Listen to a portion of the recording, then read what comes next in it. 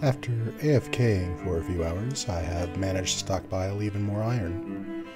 In addition to the dripstone and lava farms, I also went ahead and added a small pumpkin farm as well. I'll go ahead and go through my usual routine of harvesting and condensing anything that was produced while I was AFK, and then it's back to the mines to find more diamonds. My usual method of strip mining is to make one long 2x1 tunnel, then branching off into 1x1 tunnels.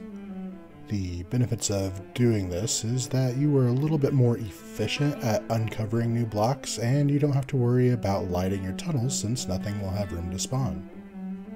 The downside is that it will take longer to return since you won't be able to sprint jump. At any rate, after about 20 minutes I managed to dig up enough diamonds to make a full set of armor.